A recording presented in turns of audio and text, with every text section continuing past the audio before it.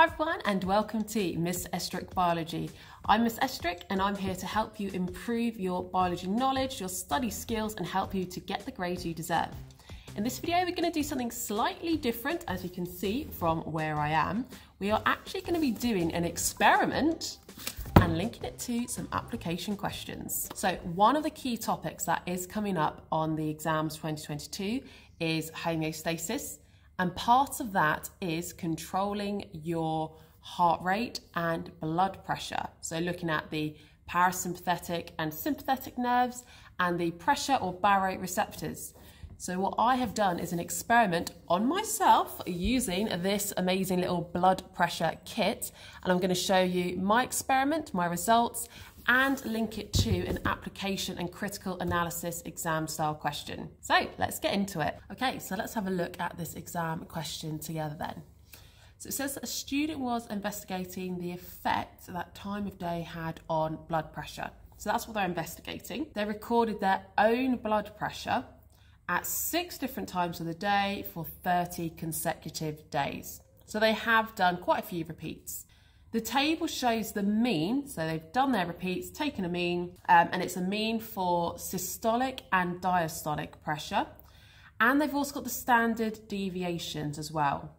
So we can see from the results, we've got the time of day, 9, 11, and then 1 p.m, 3 p.m, 5 p.m, and 7 p.m. We've got all of the mean blood pressures for the mean systolic pressure and the mean diastolic, and we have the standard deviations on there as well. So here's the blood pressure monitor I'm going to be using, and thank you very much to CheckMe for sending this through to me so I could use it for this video. If you are after some sort of device like this to measure your own blood pressure for experiments or just for general health, then make sure you go to checkme.com, which I'll link in the description below. Okay, so let me show you how you would approach these questions. So for the first one, calculate the maximum percentage change in the systolic blood pressure from 9 to 7. The first thing we need to do is work out what is the raw change between the two biggest differences. And that was 115 at 11 a.m. and 98 at 5 p.m. And then we divide that by our original, which is 115. So that gives us a difference of 17. Divide that by 15, and because it's percentage times 100. So that gives us 14.8% for the first question. Then we have to describe how the systolic pressure changes over the period shown in the table. So for this one, 3 marks. The first thing we'd be saying is there are small changes in the systolic blood pressure throughout the day, and then we need to consider the standard deviation.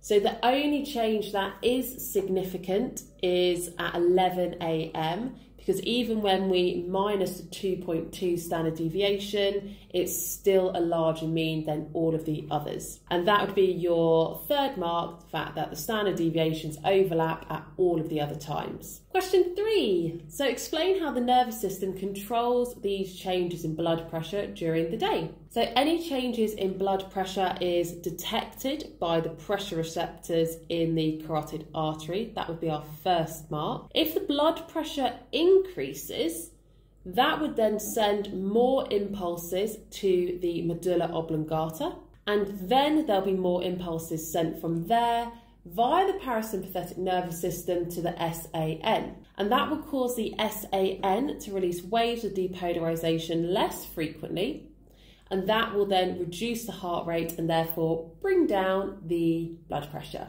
The last question is one of these critical analysis style questions to do with, do you agree with the conclusion?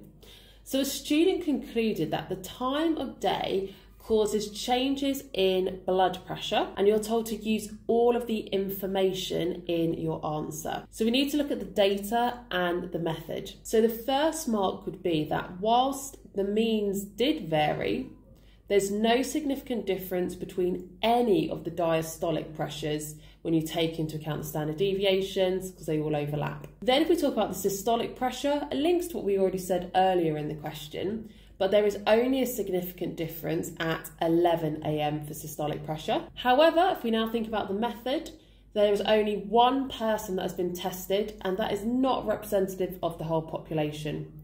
So we were told that they did this experiment on themselves, And in this video, that was me, and that is not representative of the human population. We also don't know what they were doing on those 30 days. So we don't have any details on what they might have eaten or how much liquids they've drunk on those days, and both of those factors have an impact on blood pressure. So we don't know if the changes that we saw are definitely due to time of day or any other factor. So that's it. I hope you found this slightly different video helpful with the actual exam question and me doing the experiment.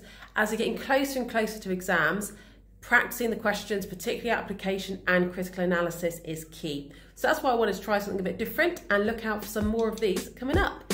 If you have found it helpful, please give it a thumbs up.